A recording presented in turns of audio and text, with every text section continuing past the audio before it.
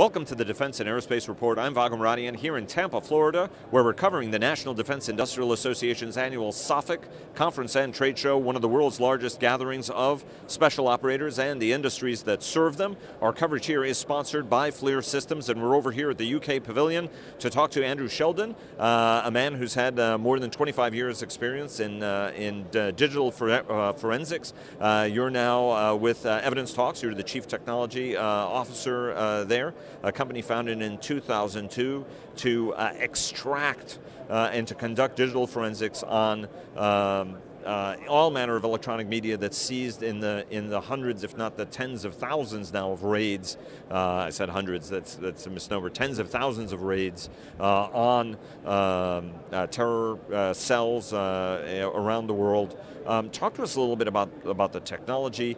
You guys are under contract with U.S. Special Operations Forces to do this sort of thing in a real-world basis, and your product here is something that automates the digital analysis. Talk to us a little bit about the evolution of the field, the evolution of the company, and what you guys are showcasing here today. Sure, thanks. So we started as a digital forensic services company. So we're providing services for law enforcement in the UK, way back in the days before the forensic tools were available.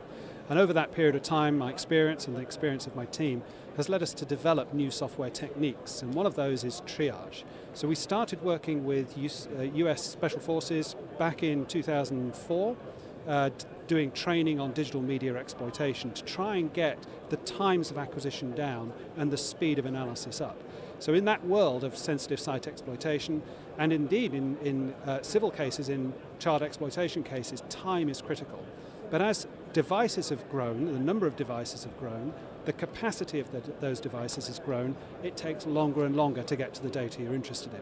So what we did was change the way people thought about that, and we developed a triage technique which is very, very fast indeed.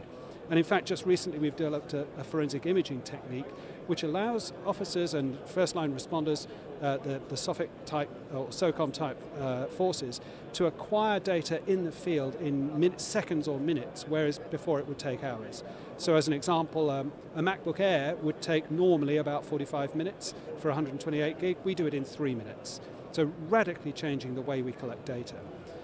But there's two things. Collecting the data is one aspect. Being able to look at the data quickly and get that actionable intelligence quickly is critical in fast-moving, very kinetic environments. So what we've done is made the analysis of it really simple. So you don't have to be an expert anymore. Our tool, SPEKTOR, runs in the background and just analyzes all the data.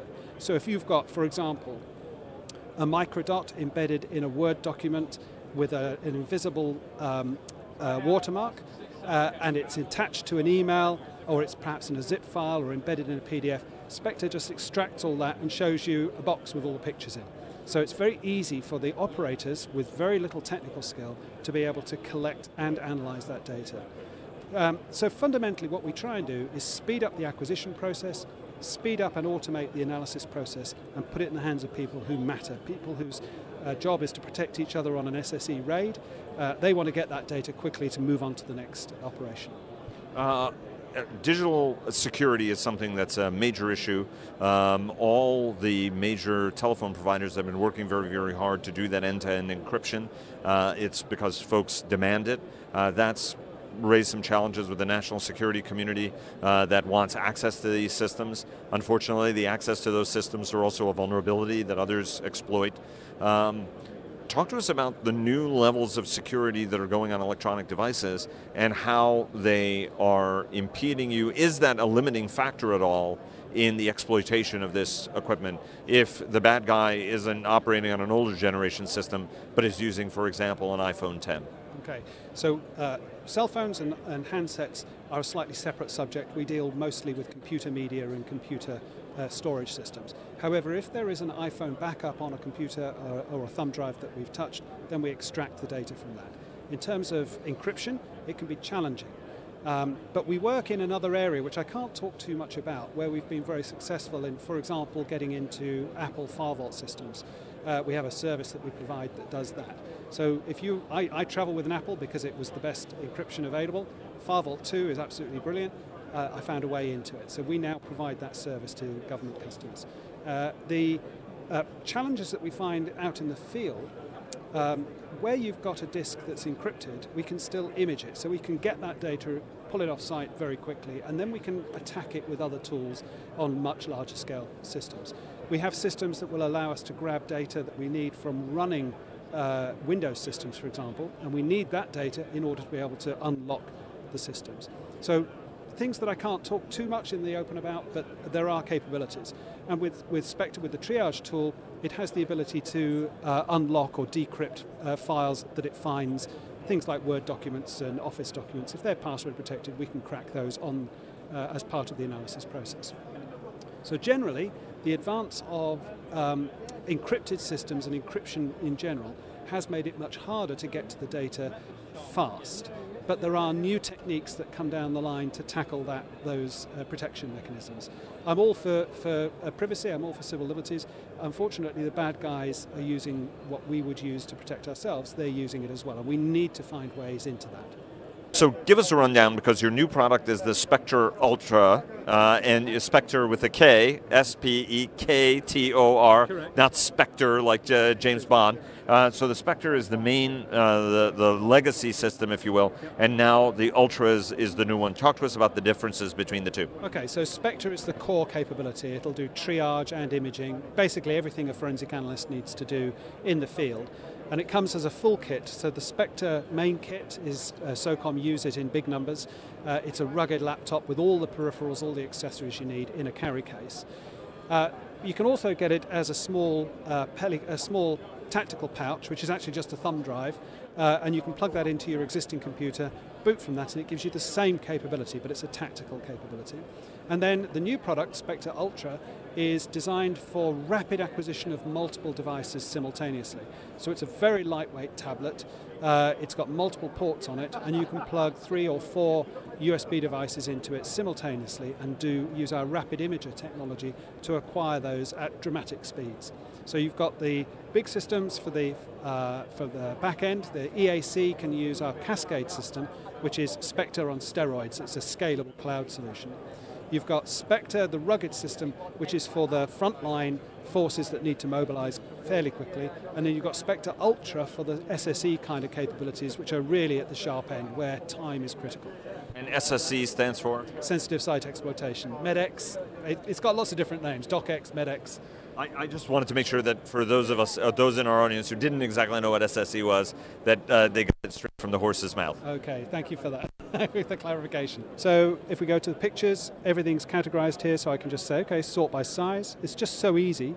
So here's a picture of a gun, and this gun was taken with a Canon camera, so now I can search for Canon up here, and immediately I am just shown the 24 pictures that came from a Canon camera. Alternatively, I can say, show me all the pictures that came from all the cameras. So if I say camera model, here's all the pictures, here's the ones from the Apples. If I apply that, now I've got all the pictures from the Apple camera, including a big pile of cache, and this one came from this geographic location as well. So everything's searchable, everything's retrievable from this. And then we move from this, which is the full kit, to the new product. So this is Spectre Ultra. This is a lightweight tablet. It runs the full Spectre product, but its focus is on acquisition quickly at the point of contact. So if I go into Ultra, all I need to do is plug in devices. Sorry, turn it around the other way. So I plug in the devices I want to capture from, and they start imaging automatically. I can do 3 or 4 at a time. It's difficult to do without covering up the screen. So there you go. While we're talking, I'll just let these image. The beauty of this is that they image really, really fast. So you get the speed here, about 200 meg a second. This is a 64 gig drive, that's a 32 gig drive, this is an 8 gig drive. They're all running at different speeds. But the beauty of this is, from an SSE perspective, if time's up, if I have to exfiltrate, I can just pull these out and go, and I've got the data up to that point. So I can run multiple collections simultaneously, absolutely unique. And then the same tablet runs the Spectre software as well. So if I want to analyze the data I've collected and perform keyword searches across it in multiple languages, I can run any number of keyword lists, including the Arabic. I have a hit here, and if I go into here, you can see I can view the Arabic document. Oops. I can view the Arabic document that I've identified.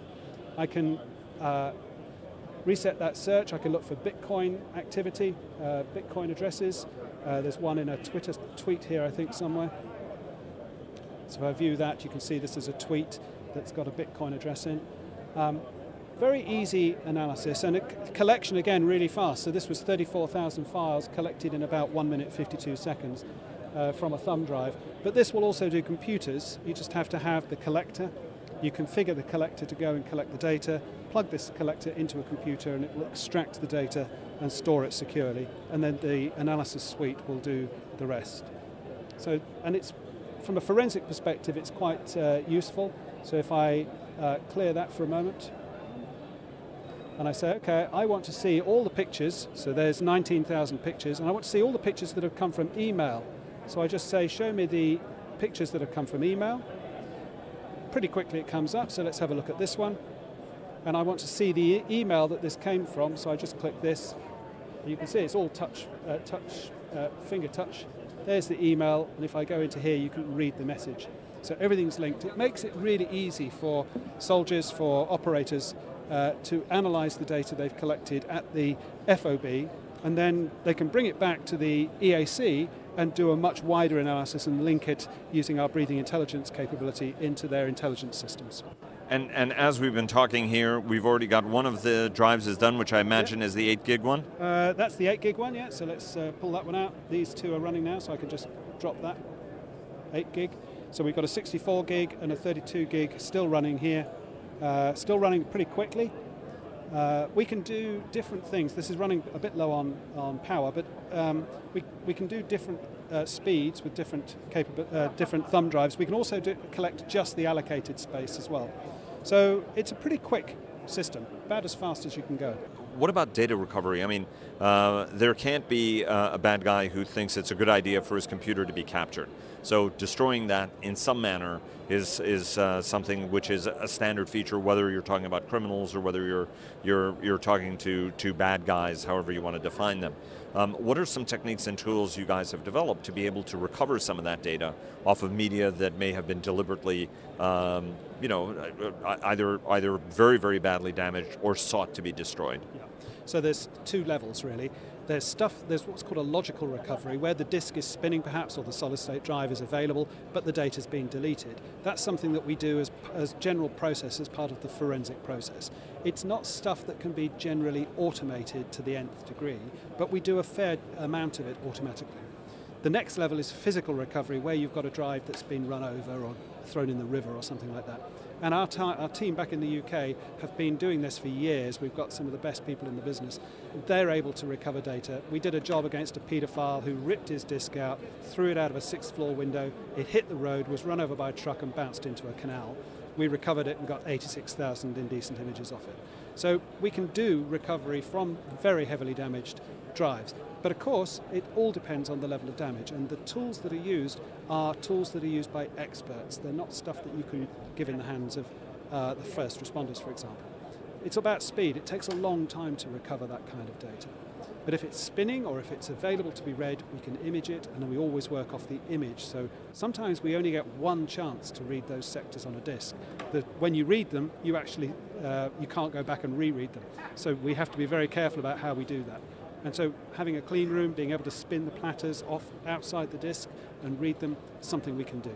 And one last question, the big debate about whether or not it's actually possible to delete anything in cyberspace. Is it possible to actually delete something, or is there always a shadow of that exists somewhere that you can exploit? Said one of the world's leading experts. I'm asking one of the world's leading experts on this, so I've been eager to get an answer to the question. All right, so my advice is always, if you've got a hard disk and it's a spinny hard disk, my advice is always physical destruction. So take it out. You can get things called macerators, which will grind it up into dust. You can't get data off dust, okay? But if you're running solid state drives, like thumb drives, for example, they will always have a remnant of data. They use a very complicated technique called wear leveling. It means that when the data's gone, it might not have gone, and it can be recovered. And we've done recoveries from thumb drives, and now the advent of solid state drives, SSDs in computers, you never can delete all the data because the disk itself is organizing its own structure, and it'll say that cell's become a little bit corrupt or it's not responding properly, I'll move the data to a different cell, but I won't delete the original. You just will never be able to see it again unless you know how to. So solid state drives, I would say always physical destruction. Even if you're going to give them to charity, you want to give them to charity, don't. You can just physically destruct them. A bit of C4 always works in the military environment. That's the best way. So yeah, the short answer is it is possible to delete it, but it's not possible to delete it securely. You know, it's good that you gave me that bit of advice, although what I was looking at from the standpoint of as somebody who occasionally loses a file or it gets deleted by accident. One of my kids deleted something that they were working on, so I was asking whether that's actually recoverable. But I think embedded in your answer is the fact that unless you've gone to extreme lengths to destroy it, it's probably still alive somewhere. That's correct. For your child's example, it's probably recoverable. The most important thing is when you know it's gone, don't power on the disk. Don't download stuff from the internet onto the disk that you're trying to recover the data from, because that action will overwrite potentially the data that you've recovered. So as soon as you know it's gone, don't touch that disk. Use another computer to download some recovery stuff. I'll give you a free tip. If it's a thumb drive you've lost or a memory card from a camera, there's a brilliant little tool, it's free, called Recover, R-E-C-U-V-A. Only use it for memory cards and thumb drives, but it will do a pretty good job of recovery if you've just deleted the files. Andrew Sheldon, Chief Technology Officer at Evidence Talks. Thanks very much. One of the most illustrative talks I've had in a while, and certainly applicable at home. Sir, okay. Thanks very much. Thank you for your time. Thank you very much indeed. Great to see you.